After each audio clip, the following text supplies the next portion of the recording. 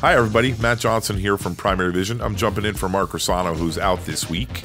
Let's get into the frac spread count. The number for the week is 130. This is an improvement of plus 15 week over week.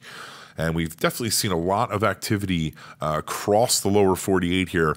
Definitely marked by the Permian Basin, which is definitely approaching 50 through Q3 into Q4. This is definitely something we've seen the frac spread count improve upon here over the last couple months, as this is really a part of the planned completion cycles programs by operators as they look to knock out DUCs, focus on them managing their decline curves. Let's move into the last 3 months. We can see here definitely, like I said, plus 41 over just a handful of weeks here. An improvement from a COVID-related spring. And then the frac spread count year over year, you can see we're definitely seeing that uptick. October, as you can see the trend line year over year, there definitely is this little bit of a slight adjustment here as operators again look to their planned completion cycles, planned completion programs. So this is pretty good. Activity measurement here, something a little bit higher than Primary Vision has been forecasting.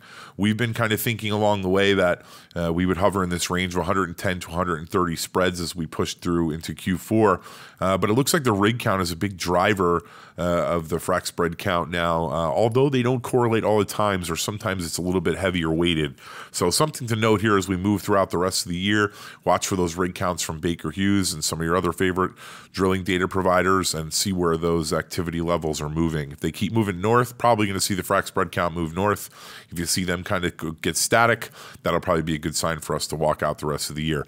Obviously, we're driven by WTI as well, so something this week was we were up and down as inventories are being challenged. So, Mark will go over that a lot on the EIA show too. A couple updates here on Schlumberger to round out the show here today. Schlumberger and the Liberty merger are definitely on track at this point. This is exciting news for the oilfield services sector as we look to see improvement there as a lot of consolidation is happening. Obviously, there's been some bankruptcies. We're getting calls from a variety of companies that are looking for equipment or looking to sell equipment as the market's improving just slightly. We're definitely going to see more of this consolidation as we move forward, and we're encouraging signs here from Schlumberger and Liberty as they look to close that out. Schlumberger did report that they had a 50% increase in activity from Q2 to Q3. We've definitely seen the same forecast line along the way. I think they probably were a little bit more ambitious than we were for Q3 and Q4, but look, it's catching up with itself as we hover here to the 130 to 150 important numbers here as we look to manage decline curves going out of 2020.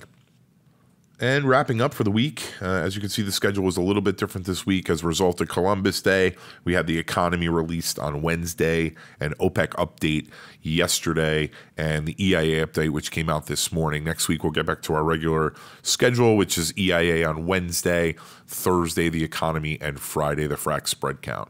Thanks for joining this week. Mark will return next week with his regular schedule. Enjoy your weekend, and thanks for watching the Primary Vision frac spread count. This is Matt Johnson from Primary Vision.